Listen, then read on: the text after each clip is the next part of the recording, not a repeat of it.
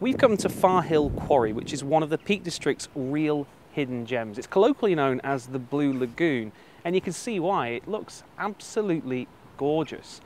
The thing is though, you wouldn't really want to swim in here because it has a high pH level of around 11.3. That's quite similar to bleach and ammonia.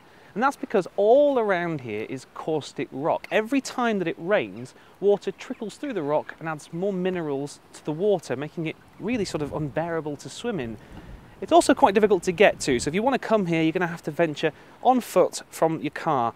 Although, not everyone took that route, and some people just decided to park right by the water. I wouldn't necessarily recommend that.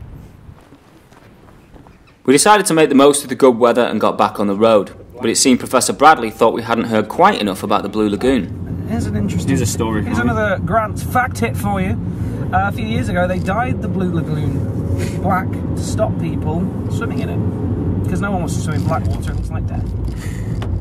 Do that again, I wasn't ready for fact hit. To start with fact hit, here's another fact hit for you. But because I won't be told what to do, and I'd nailed it on the first take, we just kept on driving, and headed towards Buxton, where we hit upon a bit of a problem.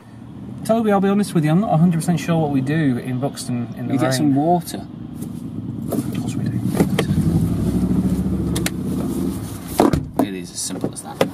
But it wasn't as simple as that, because Toby insisted on showing me all the sights of Buxton, even though he didn't know what they were. Then he did this, then he did this, and then he finally got his water. But even then, he wasn't happy. I have to be honest, we're still struggling with a part of the Skoda Fabia here.